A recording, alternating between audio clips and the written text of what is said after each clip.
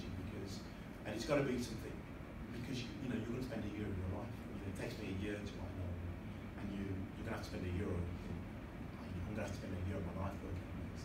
So it's got to be something that I'm going to really enjoy. And they took me on, they signed me up. So, so suddenly I had an agent, and it was very nice having an agent, but the very first thing that she did was then give me a long list of things that were still wrong with it, and I had to kind of go through it. And but each time I did a new draft, it just got better and better and better and better. And I was learning what it was that they, you know, that we're looking for. So then that was the summer of 95, 96. I was actually working at so BBC Worldwide. Not that this is burned into my brain or anything. And I was absolutely gutted because I was absolutely convinced that I was, you know, that I would get published.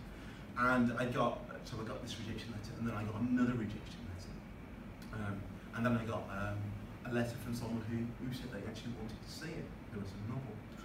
And that was interesting because what it showed me is that, you know, you only need one person who likes it to make a complete difference. You know, quite often I will meet people who say, oh, you know, they've written novels, and say, well, have you sent it out to it? I'll send it out to one agent, and they didn't like it. And go, well, there are literally hundreds of agents, and you only need one of them to say yes, and everything can be completely different. So don't be shy about sending it out to lots of people. So I sent it, so this agent, I sent the whole manuscript to them, and then about a month later, they sent me a really nice letter saying, quite clearly you can write, but we don't think you're going to get published with this novel, and here's a long list of reasons why. And I was, and again, it was that arrogance of youth. I was just like, what do they know? And then I was like, maybe they know because they're literally agents, they know about it. So I went through this list of, I made a conscious decision that I'm only going to go out with boys who look like you. And I always like to think that somewhere out in deepest, darkest Essex, there's a short-sighted, slightly overweight young man who has me to thank for his happiness.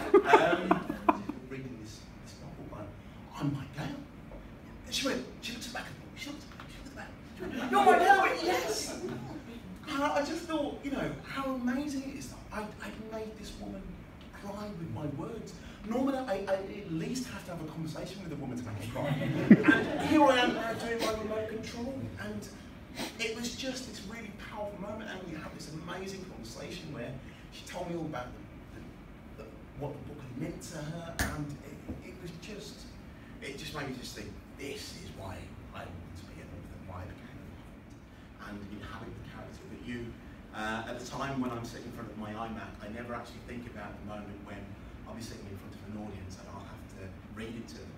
And so this is my sort of preamble to apologise for how I'm about